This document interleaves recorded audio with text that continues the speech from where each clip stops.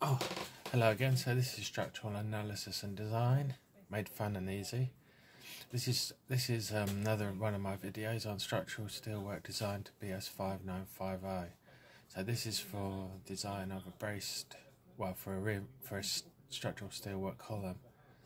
This is going to be, it doesn't say in the question, but it's a braced short column. So this is very simple case. With one concentric axial load. It's just to get people started off into how to do these designs, but I want to look at the basics as well, because there's not very many good videos on how to do like the section classification, like the ratios of the width of the flange to the thickness and things like that. Things that because nowadays obviously you just got your computer programs. People in the office, they just use a design program. They never even think about this stuff, but it's probably important to use it to understand it, because you're doing design. You're responsible for the design. If you're just using the computer, it could be wrong and you don't know. So you need to know all the basics as well. So this is part one. I'm just going to do the load combinations, and otherwise the video will be too long, but I'm just going to do the load cases and the load combination that we need to look at. So this is part 1 of 3. Please like the video at the end and subscribe to the channel, and please don't forget to donate if you can do, so you can let me make more videos like this. Hopefully they're useful. Let's get started on the question. So it basically says an internal column in a braced steel frame building is subjected to the factored axial loads given to the unfactored axial loads given in table 2. Sorry, yeah, it's definitely unfactored, so these are characteristic ones. This is table 2, which I copied out. So basically, table 2 load in the column. Magnitude of axial loads, we've got 500 dead, compression, 400 imposed live, compression, 100 for wind, compression, 100 for wind, tension, and those seem to be the load cases, also called the load cases. So dead is 500 compression, imposed is 400 compression, wind is 100 compression, and there's another load case for the wind, which is tension. Could be when the wind blows the other way. So then it says it is suggested that 203 by 203 times 52 UC, that's universal column section. UC stands for universal column section of S275, the standard 275 grade steel, be used for this column. The column is held in position. This is another important bit. I'm going to do in part 2. We'll be looking at the fixity conditions. The column is held in position about both top and bottom axis and partially restrained in the direction about the YY axis. Refer to the diagram for orientation of the axis at both the top and the bottom. The axes are shown in figure. It should be figure Q2. So I'll just read that again because this is important about the fixity. The column is held in position about both top and bottom axis. So, one more time. The column is held in position about both top and bottom axis and partially restrained in direction about the YY axis. Refer to the diagram at top and the bottom. The axis is shown in figure Q2. So it's this one. Well, I've just drawn it. It's this one. So it says it's held in position about both top and bottom axis. So held in position about both axes. The column is held in position about both top and bottom axis.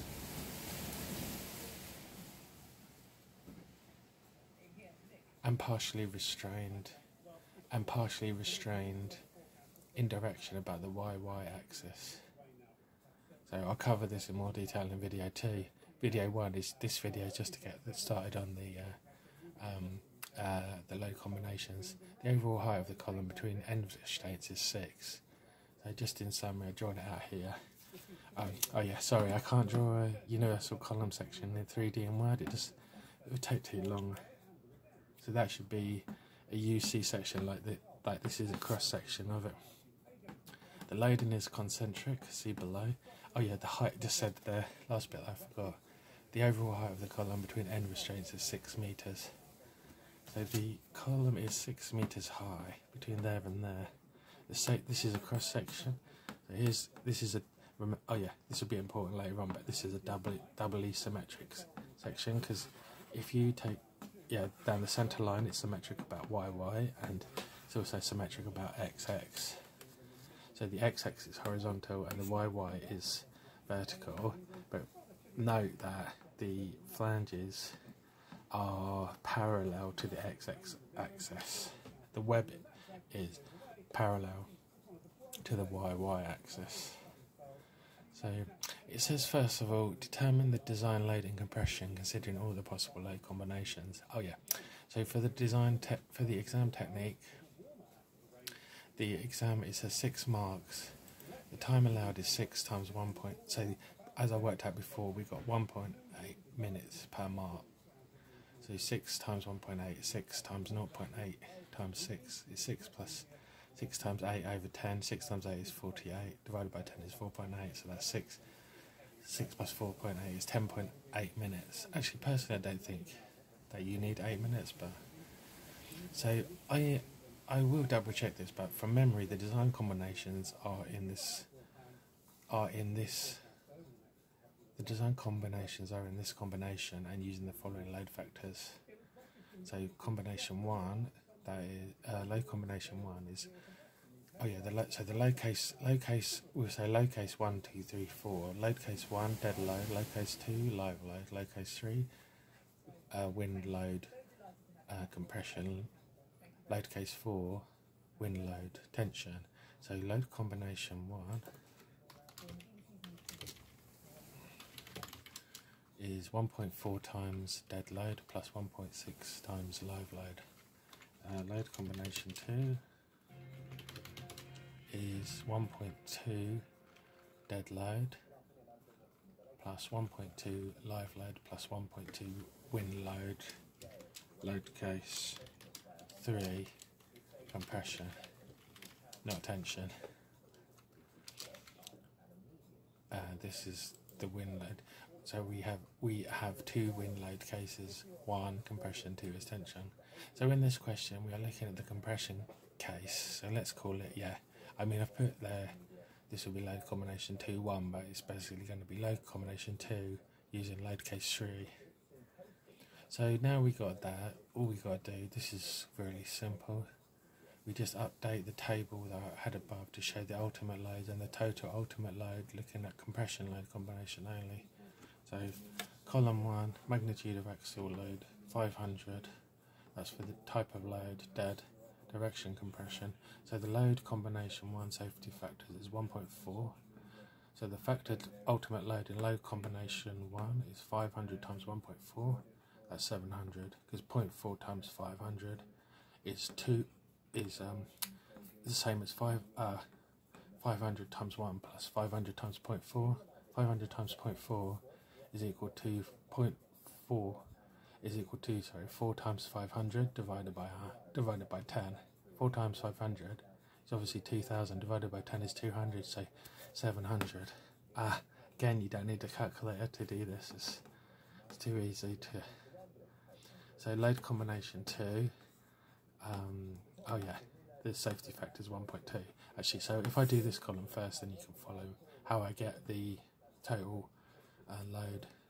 So the magnitude of the actual load is 500, that's dead. Compression, so for load combination 1, the safety factor for the dead load is 1.4, and so the ultimate factored load is 500 times 1.4 is equal to 700. For the imposed load, unfactored 400, compression, the load factor is 1.6, so the ultimate load is 400 times 1.6 is 640. In this load combination 1, the wind load is not considered, so the load case 3 and 4 are not considered. So, just to go through that again, 400. So for the imposed load, safety factor is 1.6 on the load. 400 times 1.6. So 1 times 400 is 400. 0.6 times 400 equals 6 times 400 divided by 10. 6 times 400 is 2,400. 2,400 divided by 10, 240. This is a really quick way to just add this up without a calculator. you could do this so fast in the exam. So the total factored ultimate load in load combination 1 is 700 plus 640 equals 1340. And so for load combination 2, the safety factors are 1.2 on the dead load, 1.2 on the live load, and 1.2 on the wind load, load case 3 compression.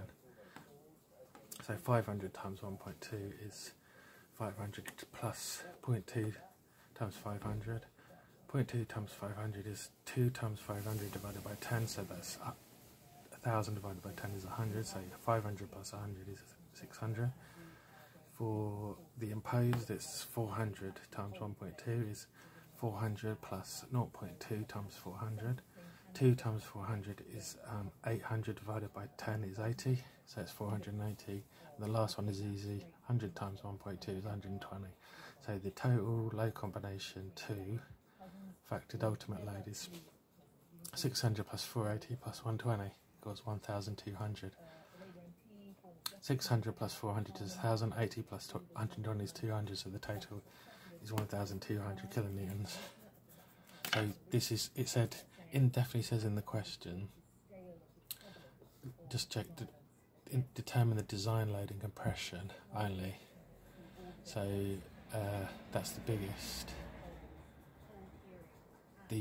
There's one more load combination, which is the uplift, but at the moment we are just looking at the design load and compression only, not considering the uplift load.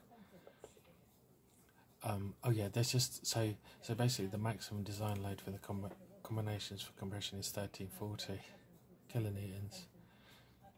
Just saying, just a quick note about concentric loading, eccentric loading. So let's take a second to note that these loads are all actual concentric.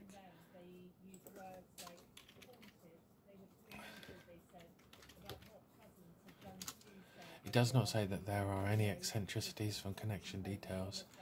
So usually, in practice, it won't be this simple because the beams are usually connected to columns using connections which introduce some eccentricity to the connection.